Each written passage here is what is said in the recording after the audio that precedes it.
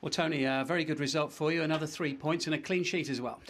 Yeah, good performance. I thought first half we were very good. We played through the pitch and got people in little pockets and caused them all sorts of problems. And the disappointing thing is that we never scored another goal to make it comfortable, because fair play to them, second half they came out for a quarter of an hour, 20 minutes. They put us under some pressure.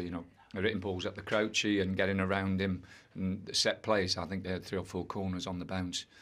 So that was difficult, but we got through that, and in the last half an hour I thought we were pretty comfortable. Brownie Day took his chance well, didn't he? And nearly had a second goal in the first half as well. Well, like I say, if you look at the opportunities and the chances that we've had today, we've got to be disappointed we've only scored 1 goal. And the penalty, the Dawson, Jeff Cameron, or on Dawson.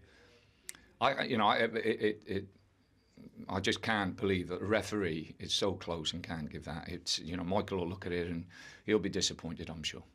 Kept it tense till the end, though, didn't it? All the way. Yeah, it was good. It's good in lots of respects. We've got the result, and I'm very, very pleased for the players. The players have been through the mill the last week. The 2 bad results, but not bad performances against Villa. We played well in both those games for spells, but just couldn't see it through. And Villa have got a good team. They've got good players there, Villa.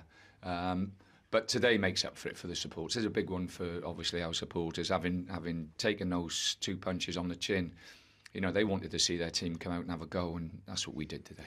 Quite a fortress, West Brom, the last couple of months here. How pleased are you with the way things have gone so far? Yeah, like I say, very, very pleased. I thought the lads, took responsibility, especially first half, to move the ball through the pitch. And I don't like backward square passes, but I like to play small passes through the pitch and get balls through to people who can cause people problems, and we certainly did that today.